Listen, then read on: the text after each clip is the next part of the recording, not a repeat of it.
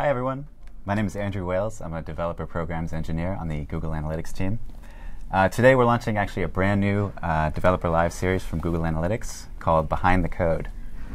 And actually on this series we're not only going to showcase some new GA features and technology, but also give you a chance to hear directly from some of the engineers, product managers, and others on the GA team who are behind the scenes designing, building, and ultimately delivering this technology to you. So for today's inaugural episode, we're going to be talking about Google Mobile App Analytics. Recently we launched brand new reports and also version 2 of the Android and iOS SDKs. Both of these are just recently out in public beta, so anyone can go use them. And to help me talk about Google Mobile App Analytics, we have with me Jim Cotugno, who is a software engineer working a driving force behind the mobile SDKs. So Jim, it's good to have you here. Well, thanks, Andrew. Thanks for joining us on our first episode. You're a brave man. So just to start and jump right into it, can you tell us just a little bit about what your role is on the Google Analytics team and how long you've been working with mobile app analytics? Sure. So I'm responsible for the mobile app analytics SDKs, iOS and Android. I've been working on them since December 2010. Since that time, we've enhanced the V1 SDKs, what I call the V1 SDKs, and also we started looking at what app users or app developers really needed for analytics, and the product of that effort is what you see today with the App Analytics Beta. Cool. So for developers who maybe were using V1 since way back when you were first working on it, what's sort of like the high level, what's new that they should know in a nutshell that's kind of new and exciting? Well, I think the biggest thing that's new is that we have a whole new set of reports which are focused on apps instead of websites. Those of you who are using the V1 SDKs know that you're reporting to basically a web analytics reporting framework. But with V2 SDK, we have app-specific reports that app developers want to see. The other thing that the SDKs bring, the V2 SDKs bring to you, is that they're more streamlined, so they're hopefully less intrusive on your application, and also they're easier to use. And I guess the final feature is that you have access to the whole suite of Google Analytics features, not just a small subset of them like you did before. So cool. And I think I've got a ton of questions for you about all the stuff that's new. But before doing that, I kind of wanted to just step back and maybe for some developers out there who aren't yet using analytics in their app,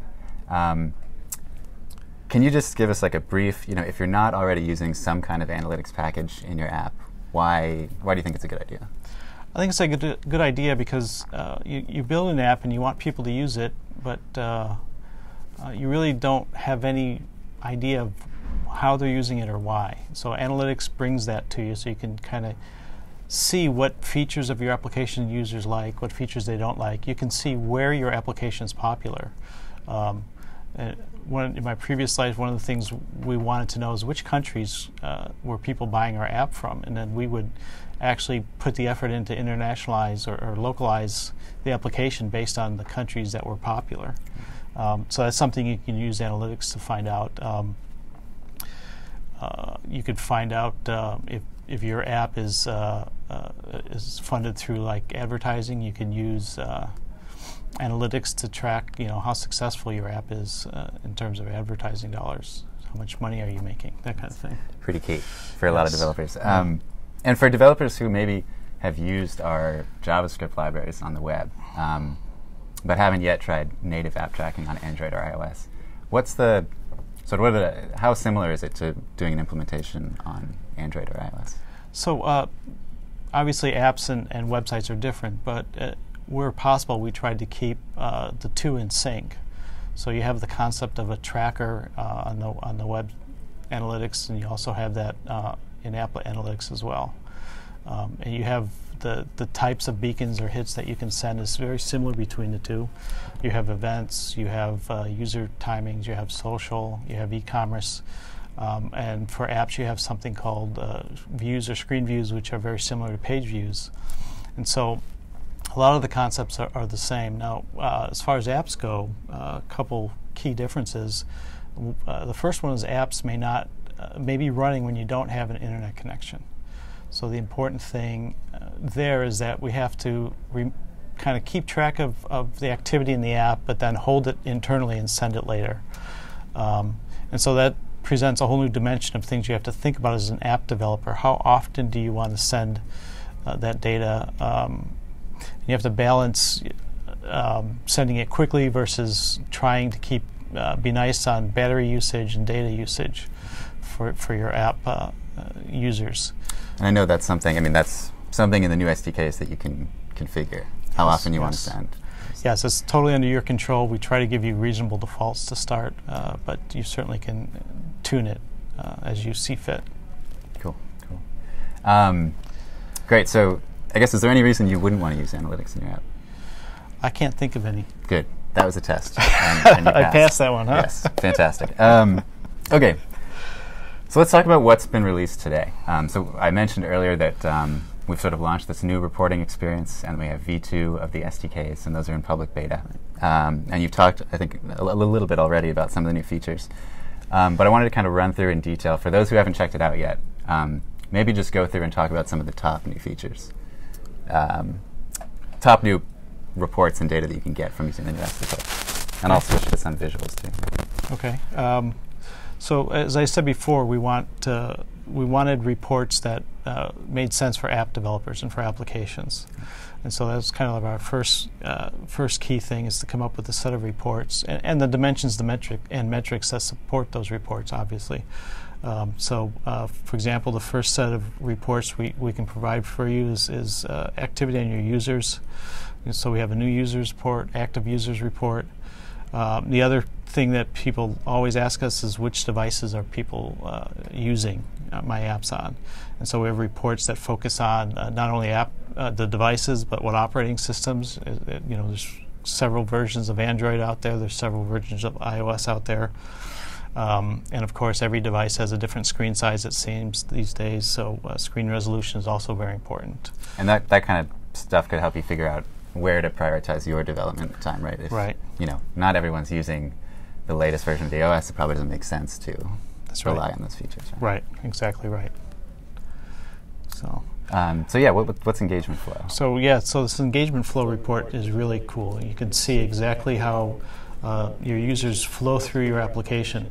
Which screens, how do they get there? Which screens do they go through on their way? And when they leave the application, you can see where they leave it. So if they're leaving it on a screen that you thought that they would just do as kind of like an interim step, then maybe you want to find out why they're leaving and change your app so that they stick with it longer. Right. Improving that user experience. Yes, absolutely. Exception tracking. This is something that's totally new. Yeah, so this is when we were looking at what app developers wanted to know about their application usage. Crashes and exceptions was a big one. Those of you familiar with the App Store and iTunes Connect, you get a few. You get like the top 3 heavy hitters in terms of where your application's crashing, but not much more. They have no idea what kind of frequency those crashes are happening. So with the crash and exceptions report, you can see all the crashes and exceptions that are happening in your application, and more importantly, you can see how often they're happening. So you can see if your top crash is happening 1% of the time, 10% of the time. Are all your users affected, or just a very small portion? It's something I think is very powerful. And you can break that down by app version, right? So you can see. Well, certainly. A new version you released has suddenly many more crashes and exceptions. That's right. That's right. Cool. User-defined timings. I think this is around on the web too, but this is new for apps. Yeah, this is something we added for apps in this new SDK, and I'm surprised in that this has been adopted pretty aggressively by app developers. So obviously, there's a need for app developers to measure key timings in their applications. How long does it take for a screen to load? How long does a purchase take to happen in your app? Those kinds of things, and you can do that with the user timings that we have. That's cool. And this was one I know that's important to a lot of developers in terms of being able to see where their users are coming from different marketing channels. So we've had some attribution before, but we do have a new Google Play Sources report. Yeah, this one is got a lot of people really excited. So you can see how effective your advertising is in driving users to your application using this Google Play Sources report. It's very easy to set up, and as you can see there, you can get an idea of what your campaigns are doing in terms of generating revenue if you're using e-commerce in your application. You can also see how many users are being brought to your app from the various marketing campaigns you have there, and you can even go further and see what kind of activities they're using in your application. What are they doing with your app based on the campaign information? So all a user's subsequent activity, how they use the app, and maybe any transactions they complete, those get attributed back to that original campaign. That's correct. Yeah, that's correct. That's really cool. And to set this up, actually, in the SDK, it's pretty straightforward. Yeah, just a few lines in your manifest, really, for Android. Yeah. Cool. So that's sort of the highlight, I think, of a lot of the top features. Is there anything new from the SDK perspective, like in terms of if someone was working with version 1 and they're switching to version 2, is there anything they should be aware of for Android or iOS? Yeah, so it's easier and better for you. So there were 3 key things. Obviously, we talked a lot about the app-specific reporting. The other thing, when I first started working with the SDKs, is I noticed that they were difficult to use. Got lots of questions on, when do I call close and things like that. And in reality, you didn't have to call close at all ever. So we rewrote the SDKs to address that particular issue of usability. And the other thing that noticed is that the app SDKs, the original ones, would crash fairly frequently. So some of you probably went through that. And in the Android world, they also would kind of really degrade the performance of your application itself. So you could see stutters or stalls, that kind of thing. So, so those are kind of the problems we wanted to address. Cool.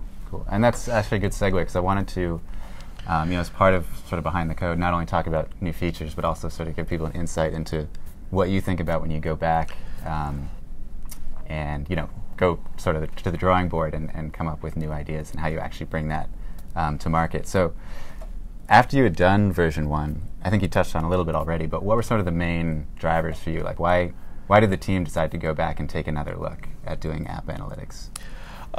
Well, we wanted to address the problems of the original SDKs in particular. Ease of use was probably the key thing we wanted to tackle. And then, of course, we have a goal that the SDKs, no matter what they did, would never crash the app or impact the app in a negative way. Right.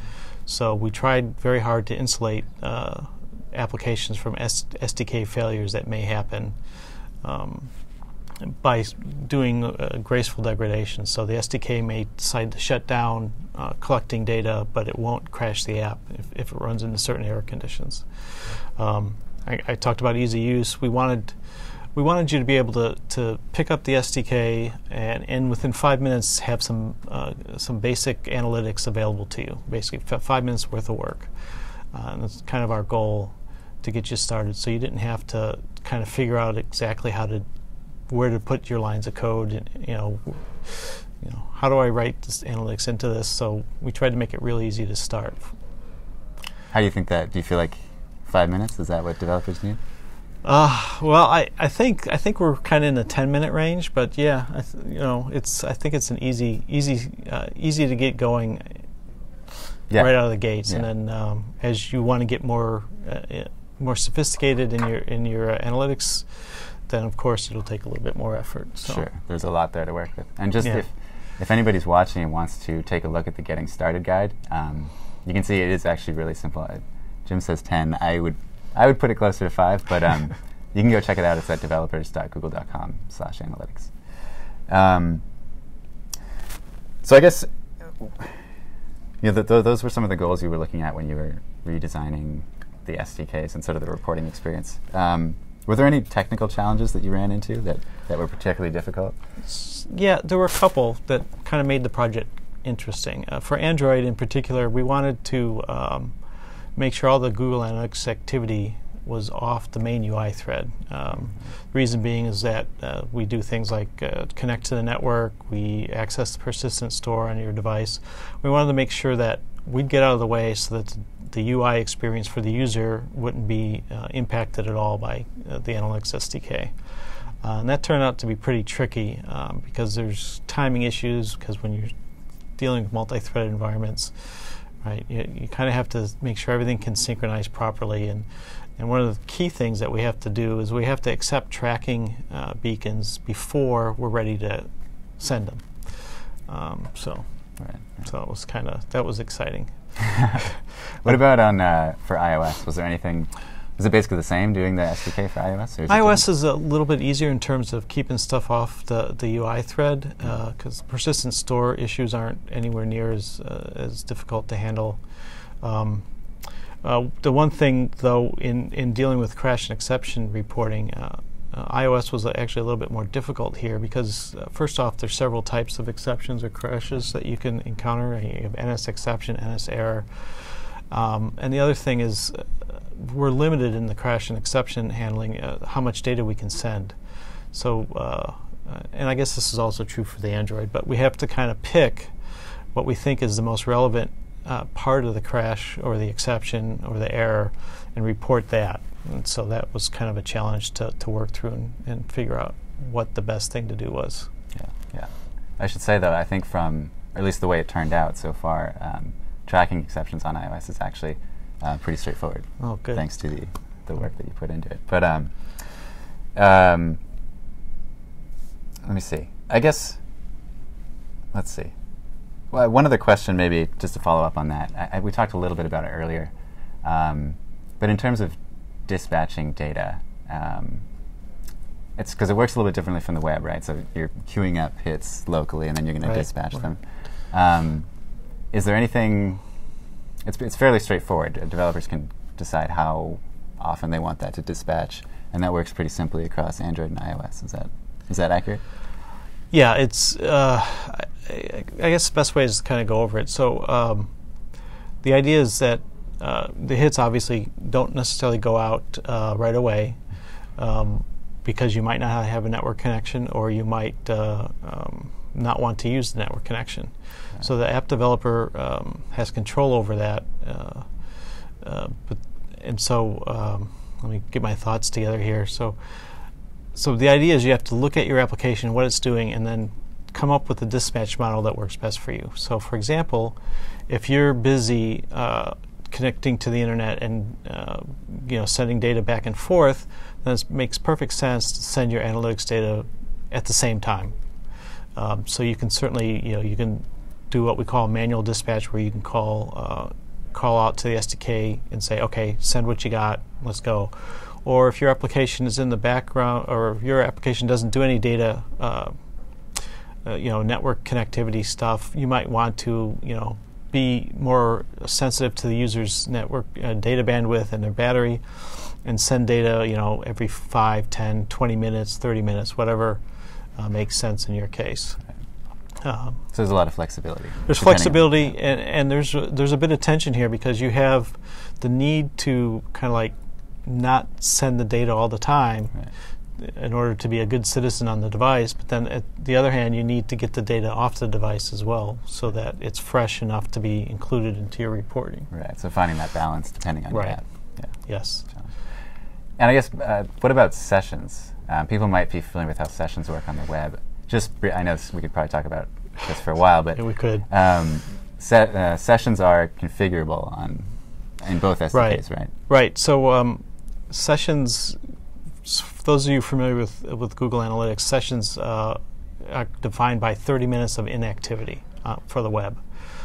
For Universal Analytics, which is what the V2 SDKs use, you could actually change that timeout value. But in general, for apps, every app developer has a little bit different notion, but for apps in general, the time that the app spends in front of the user pretty much defines the session. So if I bring up an app and work with that app for 3 or 4 minutes, and then go on to do something else, then the session length for that particular session should be 3 or 4 minutes, right? Some people, some app developers wanted to not include phone calls, for example. They are a big problem because some app developers want phone calls to change the session, as it were. So if I get a phone call, then I want to end the session and start a new one. But then other app developers want to not end the session when they get a phone call. So they see a phone call as just a temporary interruption. They want to view the session as continuing after that call ends. Yeah. But yes, the SDKs give you all kinds of control over when a session ends and when it starts, and how long the application can be in the background before you even start a new session. Cool, cool. So, and I should just make another plug that we do have developer guides that walk through how sessions work on Android and iOS, and also how you can set them up to sort of work within the model that is your app. So go check it out on developers.google.com/analytics. Yeah, Andrew did a lot of work on those guides. So. Jim did a lot of reviewing of those guides as well. Great. So I think we've talked a little bit about what's new, and also kind of what went into it and some of the challenges you ran into. There's a lot of power in these new SDKs. There's a lot of new data coming into some new reports that are hopefully going to be really tailored for app developers. I wanted to just spend maybe like a couple minutes talking about what's next, or what you think is going to be next for mobile app analytics. If you were to, or what can you tell us about where the SDKs are going and where the reporting experience is going? So we're not done. I can tell you that. We're going to do more. We're defining more reports that we want to add to the standard report mechanism.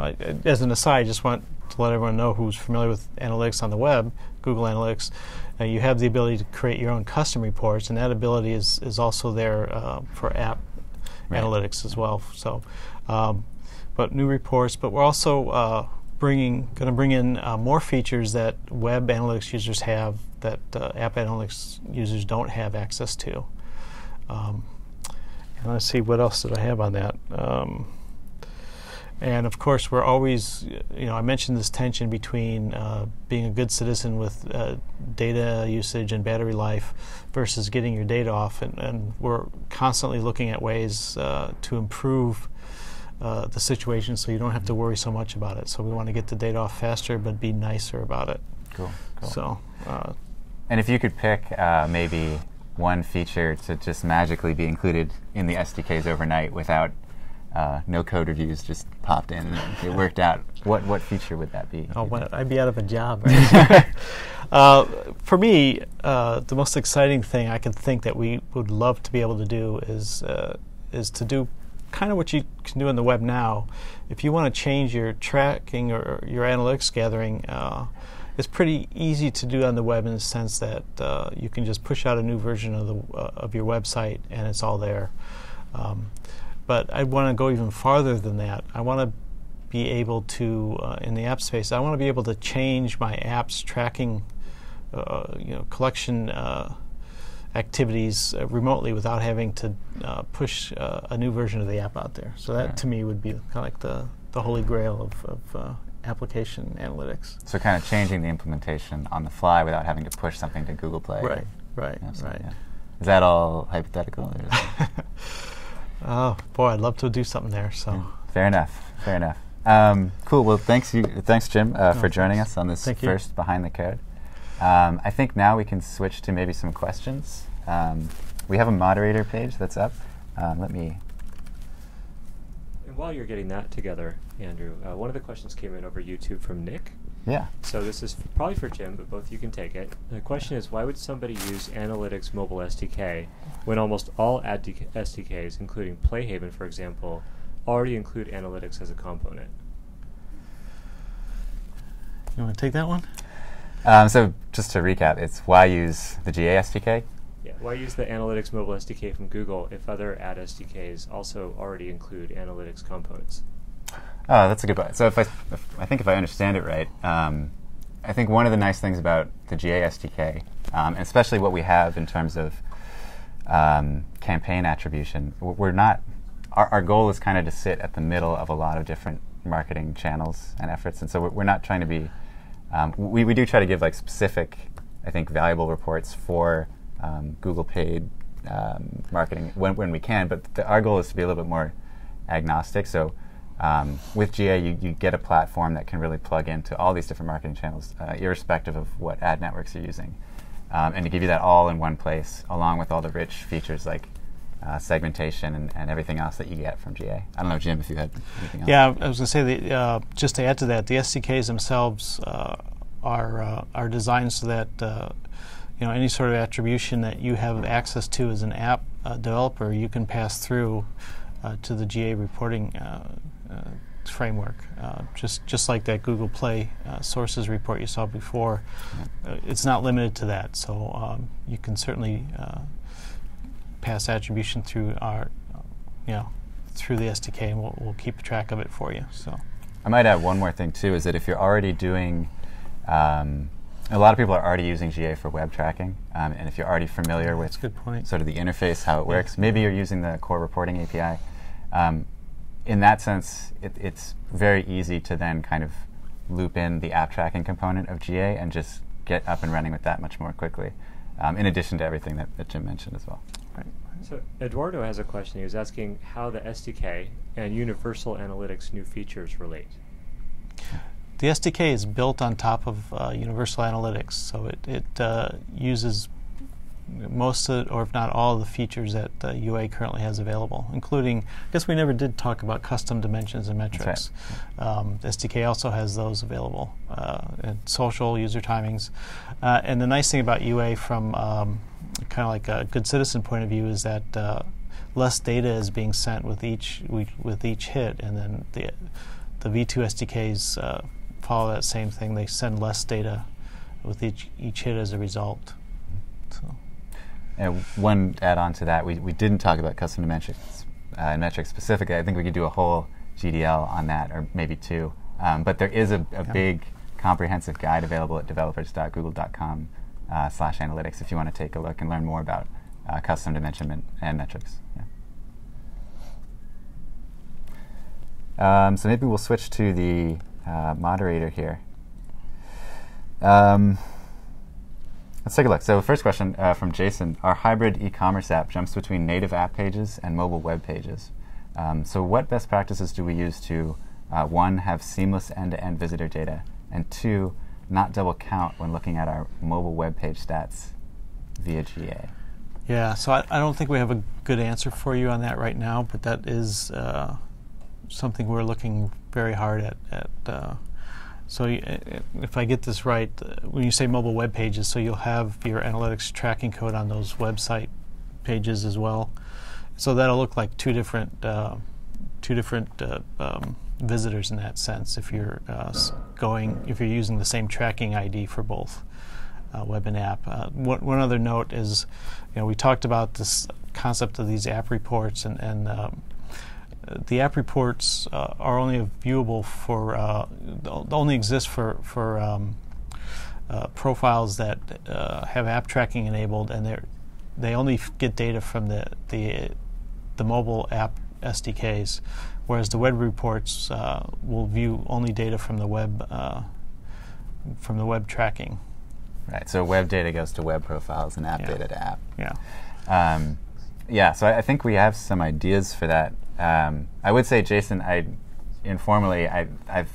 seen this work when you're showing your web content in the context of a web view within, for example, like an Android app. I think there are ways, and I'm hoping to talk to Jim about that, or maybe publish something later, to actually have the activity on that page that's being shown in the web view be tracked as actually native, so you can keep it in one session. But more on that later. I think that's still something we're looking into. Okay. I want to jump down to a question about migration, because I know I've heard this one a couple times. Question is there any way to migrate the data from the old web profile, they were using SDK v1 with an old web profile, to these new app profiles that we just talked about?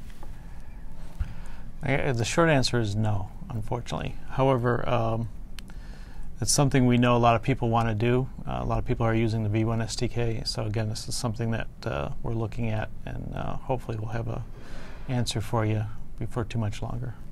So today, probably the best way, I mean, you have to create a new profile and then... Well, you would have to, because your old SDK is actually reporting against the web profile. Right. And your new SDK is reporting against the app profile. Yeah.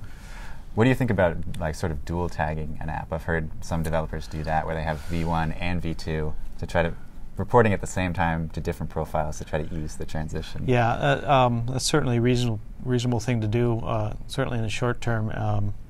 So you won't be able to see your data together, but you'll be able to compare it kind of side by side. Right. Yeah. Cool. Though I wouldn't recommend that long term, because you're doubling up the traffic load. True. It's more overhead. Yeah. Yep.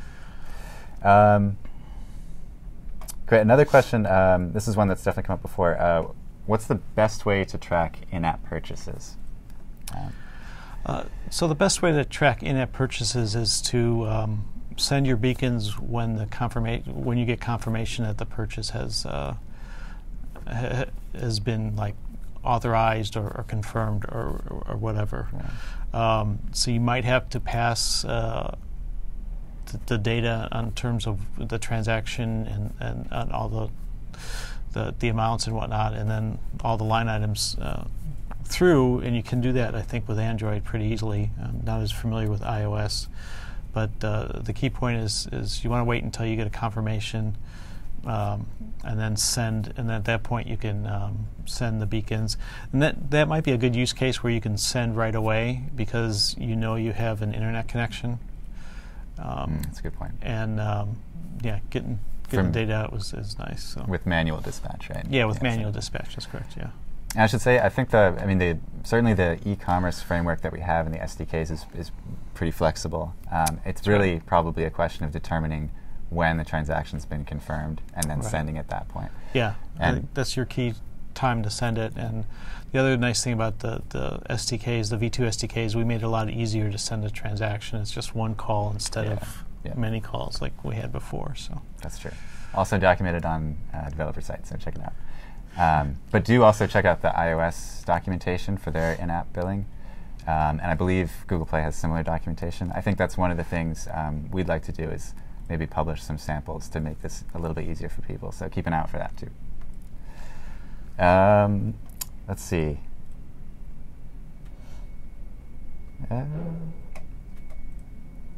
Okay, let's go to... someone says, I read somewhere that the new reports would include how many users opened your app after download, but I couldn't identify that in the reports. Does that exist? Yeah, that's the new visitors. So when you, the new visitors, or I guess the new users, wherever you see new visitors, new users, what that indicates is that that many people opened up the app for the very first time during that reporting period. So I think that's kind of what you're looking for there. So if you were to look at a report and you said, I have 50 new users over the past week, it means 50 people ran the app for the first time during that week. Is that that's right? Correct. Okay. That's correct. Yeah. So I think that's, let's see, I think that should be it. So look out for the new users metric. And that's different actually from active users. Right. Active users is how many different people open the app at least once during that reporting period. Right. So. Cool.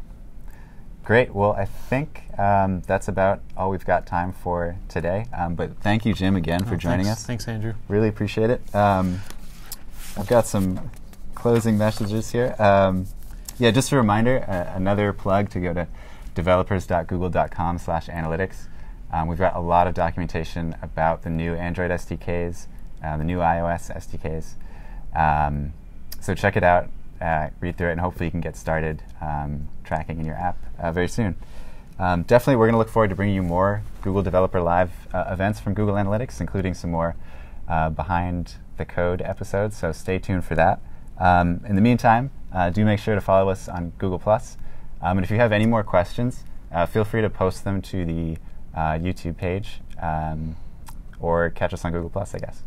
Cool. Well, that's it. Thanks so much for joining us. See you next time.